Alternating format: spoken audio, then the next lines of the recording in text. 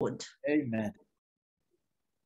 Amen. There is so much to study on that subject, and we just want to start with a prayer, Sister Delvin. Get right into God's Word. All right, let us pray, friends. Just a moment here. Let's pray. Dear Father in heaven, thank you so much. What a blessing it is to be alive in a time like ours. Thank you for the gift, the honor, the privilege, and the opportunity to worship God in such significant times. Thank you, God, for the ministry of the Holy Spirit. Thank you for the furthering of the gospel message that you're doing with a desire that your children will give their all to Jesus. I thank you for my brethren who have joined. Thank you for their faithfulness, their steadfastness, and their love for the Lord. Thank you for the hunger and thirst they have for righteousness and their longing to walk forever with Jesus. Ask for forgiveness for keeping my brethren waiting. As we study, Lord God, we pray that you will be lifted up above all names, that you would purify us, pull us closer, and help us to be shining for God's glory till the end of time. Thank you for what you are about to do, my Lord. May your name always be praised, is our prayer. We praise thee in Jesus' name. Amen. Amen. Praise the Lord, friends. Welcome once again, and what a privilege is ours to be studying such significant truths. Our theme for appreciation through all these past weeks has been the end time power. We're recognizing how God is wanting to prepare a people, anchor them down deep, and just ready them for the finishing of the work that God has in store for his people. Well, let me start you off with an interesting account, at least two very interesting accounts that took place recently. In San Francisco, developers built a beautiful skyscraper. And as this skyscraper was set up, it was built with these condominiums inside. Each of them, those condominiums, was selling for millions each. Huge skyscraper, and these condominiums inside of them just selling for millions a piece. Let me see if I can even show you the picture of the building. There it is. Huge, tall skyscraper in San Francisco, and all of these condominiums in it selling for millions each. But quickly, the skyscraper came into the news. It caught the attention of the people. Why? Because you see, this tower was found to be sinking and tilting on one end, only to find out that they had built this skyscraper on the ruins of the 1906 San Francisco earthquake. And that's what they started building this tower upon. As such, the building began sinking, it began to tilt, and to solve the problem, it had been proposed that they had to sink 12 deep piers down through the ruins of the old city to bedrock it so that the stability can be obtained. But that's what happened. The building was beginning to sink, and it was beginning to tilt. Surely the developers did not want happening what happened a few years ago in China. I don't know if you're familiar with that as well. Here's a building, here's the picture of a building and what happened to it just prior to the skyscraper in San Francisco. There it was, the building on the ground. Whoa, what had happened? This is June 2009. It was an account that took place in eastern Shanghai. To the workers' surprise, a new tall apartment building just toppled over. It just toppled over. Again, poor planning and development were blamed. In other words, friends, it's plain to see that from these examples, there are important factors to consider in building so that what you build will last for a long time. In fact, notice what the Bible says, friends, in 1 Corinthians chapter 3 and verse 11. 1 Corinthians chapter 3, verse 11, the Bible says, "For other foundation can no man lay than that is laid, which is Jesus Christ." Other foundation can no man lay than that which is laid, which is Jesus Christ. Brothers and sisters, our study for today is entitled Building with God.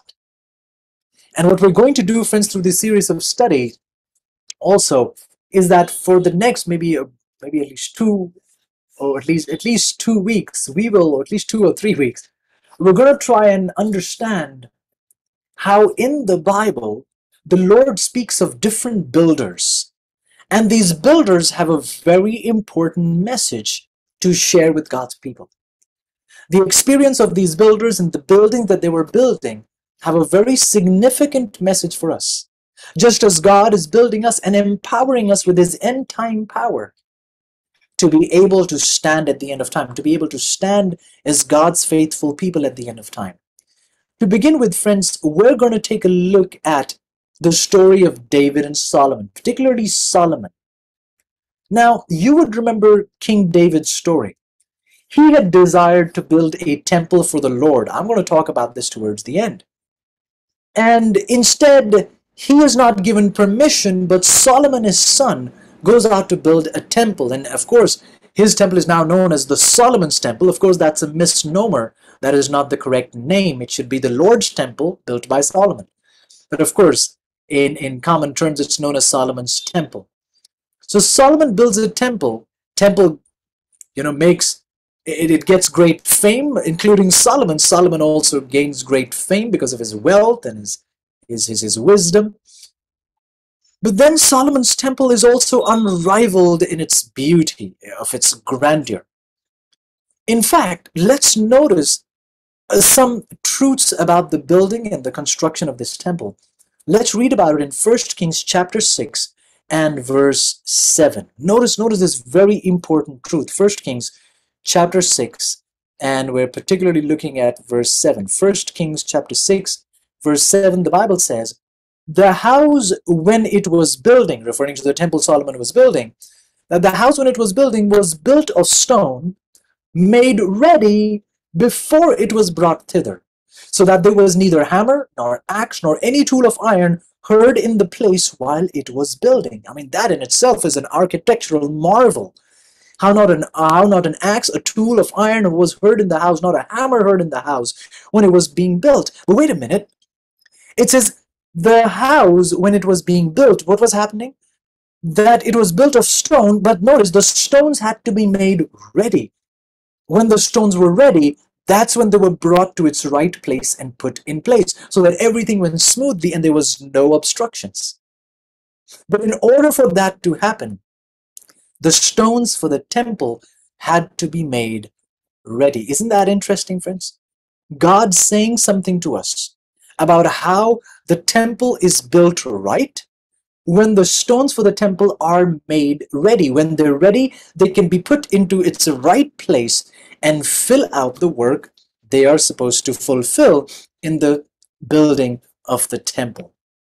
Interestingly, notice what 1 Peter chapter 2 verse 5 tells us on the subject. 1 Peter chapter 2 verse 5, the Bible says, "You also are" what? "Are as lively stones. You are built up a spiritual house, a holy priesthood, to offer up spiritual sacrifices acceptable to God by Jesus Christ." Isn't the Bible amazing, friends? In Kings, we're reading that the stones have to be made ready before they are placed. And Peter says, "Brethren, you are lively stones and are built up a spiritual house." But notice, friends, in order for the stones to be part of the temple building, listen carefully, the temple is the church of God. That's God's temple, God's church. In order for God's church to be able to stand firm, to be able to stand anchored, friends, you cannot put in stones that are not ready, that are unshaped, that are not chiseled. And while the chiseling, the cutting, the shaping is a painful process, it's a much needed process if you want to keep the building from toppling over. If you want the building to stand firm and steadfast, you have to put it through this painful, laborious process. The Bible tells us when the stones were complete, when the stones were ready, that's when they were able to build a perfect, firm, a steadfast house.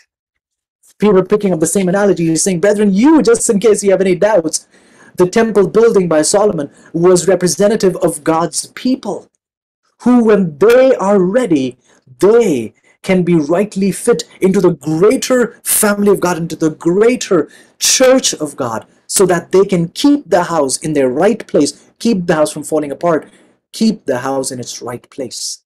You can be built up into a spiritual house. Isn't that powerful? And friends, that's what we've been studying about. The Holy Spirit's desire, not just to tell us what's coming, but to prepare us. Is somebody listening? What have we been studying? That the work of the Holy Spirit is not just to tell us about things to come, but to prepare us, to make us ready. Because when we're ready, friends, when we receive the latter rain, we will go forth and build that even a greater body of believers, greater stones, a greater number of stones, which are believers, who will be brought into the church of God and fill their right place. Hence the question, friends. Scripture is imploring us to ask ourselves, am I allowing the Lord? You see, stones did not make themselves ready. Are you listening to this? There's such a powerful analogy here. The stones did not shape themselves. The stones did not give themselves the right shape and the right fit. It was the builder who was giving the stones the right shape. Friends, if the church belongs to God and the Lord is the builder, are you submitting yourself to the chiseling, the molding, the perfecting, the stoning process, the polishing process, so that God can make you perfectly fit where your right place is in the church of God, so that you can fulfill the responsibility God has for us at the time? Now, Scripture tells us that when this temple was built, the temple that Solomon was building, when the temple was complete, Solomon hosted this, he carried forth a great dedication. And in this dedication, he brought up the ark of the Lord. Let's pick up the story in 2 Chronicles chapter 5 and verse 2. Notice what Scripture says. 2 Chronicles chapter 5 and verse 2. The Bible says, "Then Solomon assembled the elders of Israel and all the heads of the tribes, the chief of the fathers of the children of Israel, unto Jerusalem." For what purpose? To bring up the ark of the covenant of the Lord out of the city of David, which is Zion. So wait a minute. Stones are prepared, they're put in place, and when they are in place, that's when the ark of God is brought into the temple. I hope you're following through. In verse 3, the Bible says, "Wherefore all the men of Israel assembled themselves unto the king." And what month was this? This was the 7th month. Now that is just beautiful. The Bible says, so they all gathered, and as they gathered to go get the ark, the Bible says it was in fact the 7th month. Now, does someone know what is so significant about the 7th month? If anybody is familiar with Scripture, what is so significant about the 7th month in Scripture? Friends, the 7th month also happens to be the month when it is the time for the Day of Atonement. 10th day of the 7th month used to be the Day of Atonements. The first 10 days used to be the Feast of Trumpets, and then came the 7th month. Rather, then came the 10th day of the 7th month, which was the Day of Atonement, the Day of Judgment. And that is also, listen carefully, that is also the day when the priest would enter the most holy place near the ark of God, into the presence of the Lord, as God would pronounce judgment upon the rest of Israel. So it's amazing. The people are, now notice, stones are ready, put in place. When they're in place, God's ark is being brought. And what did the ark represent? The ark represented the presence of God. The ark of the covenant is where God's glory came. God rested upon the ark of the covenant, and that's where he spoke to Israel from on top of the ark of the covenant. Now, friends, it's amazing that when the people are ready, when the stones are ready, put in the right place, and the temple is built, that's when the ark is brought in. That's when all the men of Israel assemble, and it's the 7th month. And they're going out to get the ark of the Lord. The Bible tells us in 2 Chronicles chapter 5 and verse 4. Notice what the Bible says, 2 Chronicles 5 and verse 4. The Bible says, "And all the elders of Israel came, and the Levites took up the ark." Verse 5 says, "They brought up the ark and the tabernacle of the congregation, and all the holy vessels that were in the tabernacle, these did the priests and the Levites bring up. Now that's interesting. The holy vessels are also being brought into the tabernacle. This is really beautiful. At the time of the Day of Atonement, the ark, which is denoting the presence of God, along with the holy vessels, they are brought into the Lord's house. Very interesting. They are being brought into the Lord's house. Now, notice what is taking place in 2 Chronicles chapter 5 and verse 12. Notice what the Bible tells us. 2 Chronicles chapter 5 and verse 12. Here's what the Bible says. 2 Chronicles chapter 5 and verse 12. The Bible says, also the Levites, which were the singers, with their sons and their brethren, being arrayed in white linen, having cymbals and psalteries and harps, stood at the east end of the altar, and with them 120 priests, they were sounding with trumpets, welcoming the presence of the Lord. Friends, let's put this together. The temple is finished when the stones are ready.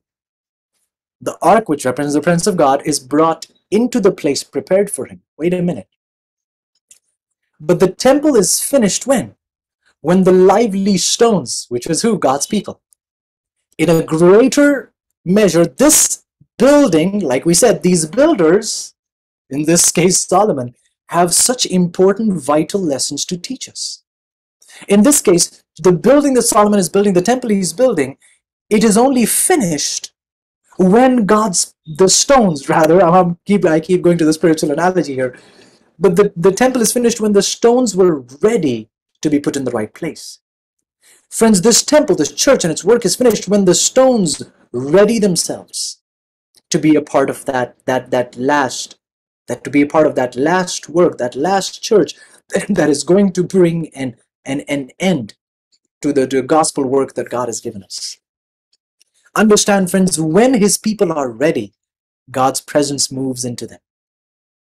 He is brought into the place prepared for them. Notice, friends, in a unique way, notice this also. As the people are readying themselves, they are preparing themselves for what? For the presence of the Lord. Notice this. They're preparing themselves, they're coming together, they're getting themselves right, hearts are being cleansed, sins are being washed, forgiveness and repentance is being presented to the Lord. Why? Because they want God's presence to fill their lives like never before. And friends, on the Day of Atonement, when the priest would indeed enter into that presence of the Lord, in the immediate presence of the Lord in the most holy place, in the Ark of the Covenant, that day, as sins and everything was put away, people and God came into a very unique relationship. No wonder the day was called Atonement, which means at one meant. That's how the word can be read. Atonement can be read as at one meant. As sins were kept away, because the previous 10 days, remember, in the first 10 days of the 7th month, people were preparing themselves. The trumpets would sound. It was the Feast of Trumpets. And it would warn the people, judgment is coming. Judgment is coming. The day of judgment is coming. People would humble themselves, make themselves ready. When they were ready, they were presented before God on the Day of Atonement. And sins were dealt with. As a result, God could now be one with them like never before in the year. Are you listening? Not that there was no forgiveness any part of the year, but now when all sins were just done away, Israel became at oneness with God like never before. Brothers and sisters, are we doing all we can? Listen to me very carefully. Are we doing all we can to prepare ourselves? Are we doing all we can to submit ourselves to the preparatory process into the hands of the potter? Doesn't the Bible tell us, can the clay ask the potter, why have you made me like this?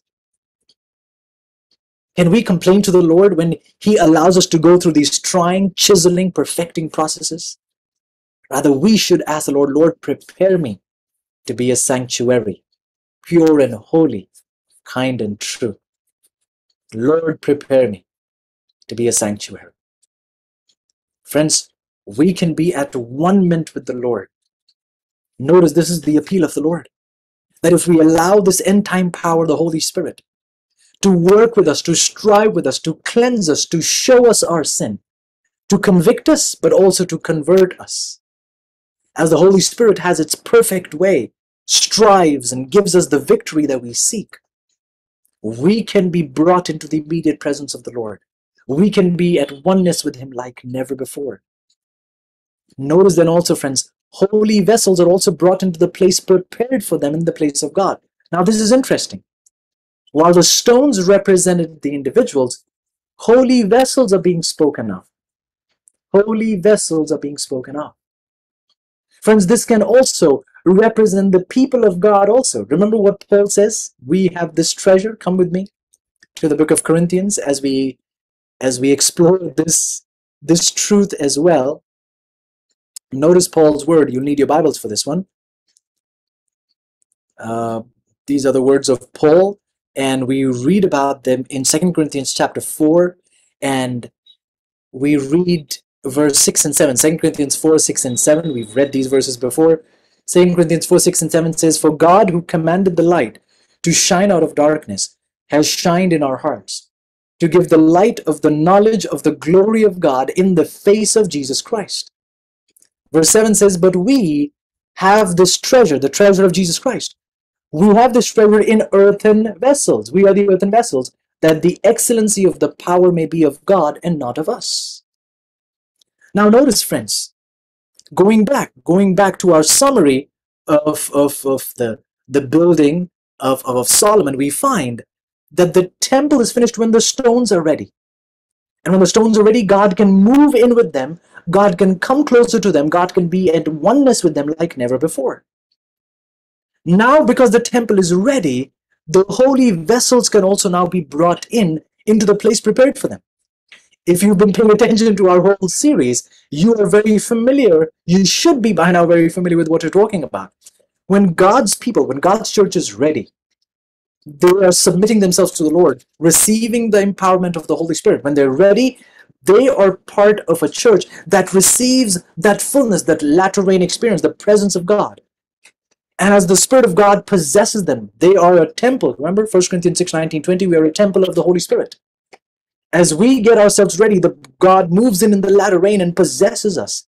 When He possesses us, we can go forth, and in the loud cry, what are we doing? We are reaching out to a people who are submitting themselves to the Lord, being made holy vessels. Just as we were being made holy by the Lord through like the lively stones in the temple, we also have individuals who are being made holy by the Lord as holy vessels, who in the loud cry, people from different faiths, as they receive the word of God, as they receive Christ and are cleansed and purified and made holy by the Lord, they are also brought into the place that is prepared for them in the temple. Oh, it's amazing. Can you see the progression of events again? Even in the building that is taking place, even in the building of the temple, we see a progression. The church of God is being built, and the way it is being built, it is teaching us the work the church has to do. Stones have to be ready so that they can be part of the final work, the finishing. God's presence moves in the latter rain in that glorious fashion, and God's people go out preparing those who have been made holy by the Lord, giving them the message of the Lord, and they are brought into the house of God to fit the place that God has prepared for them. Amazing. And as the presence of God enters, what's happening? The trumpets are blowing. Oh, the trumpets are blowing, friends. Glory, glory, glory be to the Lord. Isn't that amazing? As the Lord's presence moves in, what do we find? We find that the trumpets are blowing. Do you still remember Gideon's story? At night, when they broke the vessels, earthen vessels, right? And as the earthen vessels broke, the trumpet was being blown, remember? And we saw the application. This is God's people. This is God's people. When they shatter self, this earthen vessel, their selfishness, when self is shattered, if we are earthen vessels, self has to be shattered so that the lamp that was in the vessel in Gideon's story, the light that was in the vessel, which is Jesus, the light of the world, we have Jesus, the light of the world, in these earthen vessels.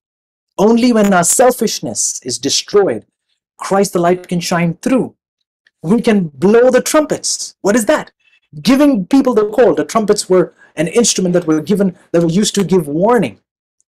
They were also used to send out messages.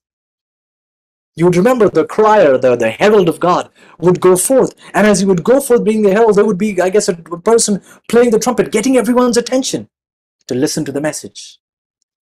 Oh, what beautiful imagery. Let's look at that imagery again as the Lord teaches us this very, very beautiful truth. Stones are made ready. Temple is finished. Church is ready. As the church is making itself ready, the Holy Spirit, the presence of God moves in. The Holy Spirit possesses them. And as the Holy Spirit possesses them, and the Holy Spirit is only able to possess because there is a place that is prepared for the ark.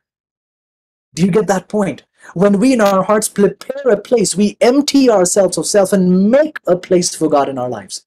He can move in and possess us. As the stones are made ready, they receive the presence of God, the Holy Spirit, the latter rain. As the latter rain is received, they go forth looking for more holy vessels, looking for more lively stones, and bring them into the right place that is made for them in the house of God. And as this is taking place, what's happening? The trumpets are also blowing. The word is going out. People are being invited. The word is going out as the presence of God is entering. The trumpets are blowing. And the message is going out. The call is being sent forth for more holy vessels to come and have their right place in the house of God, along with the presence of God. Friends, even the building of the temple tells us how God seeks to build his church at the end of time to be doing a very, very special work. Now notice, friends, this is so beautiful. This is so beautiful. Again, we find in 2 Chronicles 5 and verse 13, going back to the story of Solomon, notice what the Bible says. It says, "It came to pass, even as the trumpeters and singers were as one, to make one sound to be heard in praising and thanking the Lord, when they lifted up their voice with the trumpets and cymbals and instruments of music, and praised the Lord, saying, For he is good, for his mercy endureth forever, that then the house was filled with a cloud, even the house of the Lord." Interesting. As the trumpets are blowing, as the call is going forth, right, the end time message, as the people of God are giving praises and thanksgiving through the difficult seasons of tribulation and distress, as they do this, the Bible tells us that the house is filled with a cloud, which is again, indeed, the presence of the Lord. And now, at the dedication, Solomon offers a prayer. And notice what happens after Solomon offers a prayer. This is so, so powerful. God is in the right place. Notice, this is the other application. God is in the right place. Stones are ready. People, when they made themselves ready, God is in the right place in their hearts. When God is in the right place in their hearts, he's being brought in. As he's being brought in, the trumpets are blowing. The call is now going out, the loud cry. But notice what is really making the loud cry, or what is giving power to the trumpets. Notice, as Solomon prays, we find in 2 Chronicles chapter 7, verse 1. As Solomon prays, the Bible says after he prays, when Solomon had made an end of praying, fire came down from heaven, consumed the burnt offering and the sacrifices, and the glory of the Lord filled the house. Isn't that just beautiful? At the end of praying, fire came down from heaven, consumed the burnt offering, and the glory of the Lord filled the house. What a beautiful imagery, friends. What a beautiful, beautiful imagery. In answer to prayer, fire comes from heaven. Does that sound familiar? Acts chapter 2. Disciples are together. They're praying to the Lord. As they pour forth their heart to the Lord, fire comes down from heaven and fills them. The Bible, in fact, goes on to say in 2 Chronicles chapter 7, verse 2. Notice this. 2 Chronicles chapter 7, verse 2, the Bible says, "The priests could not enter into the house of the Lord because the glory of the Lord had filled the Lord's house." The glory of the Lord had filled the Lord's house. Fire came down. Glory of the Lord had filled the Lord's house. Brothers and sisters, the question today's message raises before us is, are we a people who, because of poor planning, will be a people who will topple over? We will tink, we will tilt, we will sink, because we don't have the right foundation. We're built on ruins. Just like the skyscraper in San Francisco, built on the ruins. Friends, are we built on the ruins of self, or are we built on the solid rock, Jesus Christ? Are we stones submitted to the builder, or are we stones rebelling against the builder? Are we being perfected by the Lord, Or are we giving ourselves over to our own volition, to our own ways, to our own corruptions, thereby keeping ourselves from being made ready for the fulfillment and the final work that God is wanting to do in our midst? Again, friends, the Lord appeals to his people today. The Lord appeals to his people today, for he wants us to be a people built right for the Lord, so that we can fulfill our right place. That when God is in the right place, as we give forth, as we call forth, as we praise the Lord, as we pray, the fire from heaven can come down, the latter rain, and the house can be filled, the church of God can be filled with God's glory to go forth and give the message of the Lord to the world. What a beautiful reminder. Solomon's story is such a beautiful reminder of the work we all need to be a part of. But friends, I want you to pay attention to something. We'll take a few more minutes as we close. If you remember the story, I told you we'll revisit this. In the experience of David, you would remember David wanted to build the Lord a temple. He wanted to build the Lord a temple. And I'd like you to pick up the story in 1 Chronicles 28. You'll find this in your Bibles. You need your Bibles for this. In 1 Chronicles 28, and I want you to listen to this. The words of David in 1 Chronicles 28, verse 2.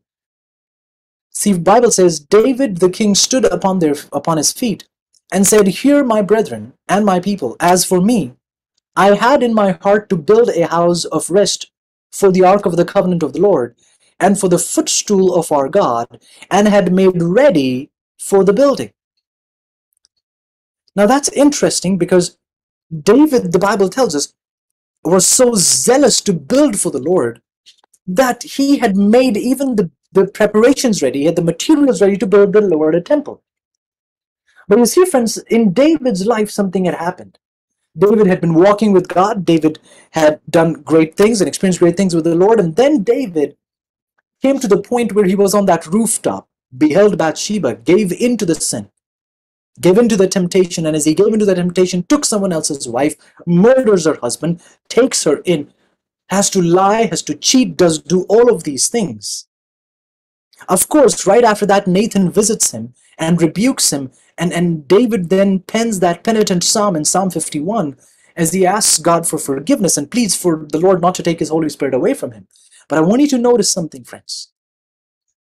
Even though David was forgiven, his relationship was restored, God gave an example of David as someone who was close to the Lord after he had been restored, as an example of what God can do to bring restoration to our lives. But pay very close attention, friends. When David wanted to build the Lord a temple, after going through all this experience, when he wanted to build the Lord a temple, let's read about it in 1 Chronicles 28, verse 3. As he wants to build the Lord a temple, he says, I had made ready for the building. That's what he says in verse 2 of 1 Chronicles 28. But verse 3 says, "But God said unto me, Thou shalt not build an house for my name." And you wonder, below, that doesn't make sense. But does that mean he's not forgiven? No, that does not mean he's not forgiven. God forgave him, restored him. But Lord, does that mean David will not be in heaven? Of course, that's not what it means. But Lord, does that mean you don't love him enough as you did before? Absolutely not. But God, what does this mean? He's asking to build a temple. Why can't he build a temple? The Lord gives him a reason. In verse 3, he says, "Because you have been a man of war and have shed blood." Shed blood. In other words, friends, the choices we make, the choices David made, brought him to a point in his life. Listen carefully to me now, friends. The choices David made brought him to a point in his life after which David would be forgiven. David would be in heaven. But David would not be allowed to do great and mighty things for the glory of God. Sure, he will do some things for God's glory, but he won't be entrusted with the greater things, the marvelous things God initially wanted to accomplish, but because of sins, personal choices, he had cut himself off. Salvation will be there, but not the joy of doing those great and wondrous things. And friends, that's the appeal and the warning I send your way today. We may be saved, but to a true Christian, for a true Christian, a true Christian is not just looking to be saved. A true Christian is saying, Lord, heaven or not, what I want to know is, what can I do for you here? What great things can I accomplish for you here? What great glory can I bring to your name here while I'm still alive? What more can I do for God's glory? And David's example is a testimony to us that we can bring ourselves to a point, we can sin and engage in this frivolous nature so much to bring ourselves to the point after which we can be forgiven, but not entrusted with the glorious works of the Almighty. It is my appeal to you, friends. May we not allow the devil to destroy what the Lord is building. May we not allow the devil to take away, to steal away, to rob us of the precious privileges God wants to give us. Would you like to be that individual who is doing a great work for God in these last days? If that's you, can I invite you to kneel with me as we pray? If you're able, let us kneel, friends, as we pray.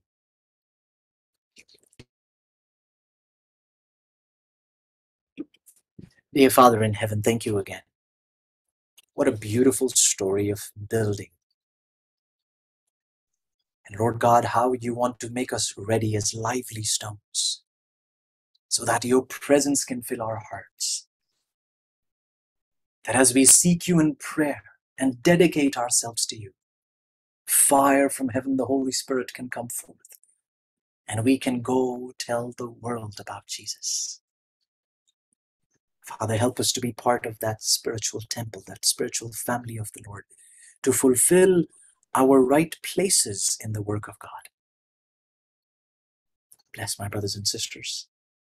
Please possess them with your Holy Spirit. Please put an end to everything the enemy is doing to keep them from doing more for God's glory.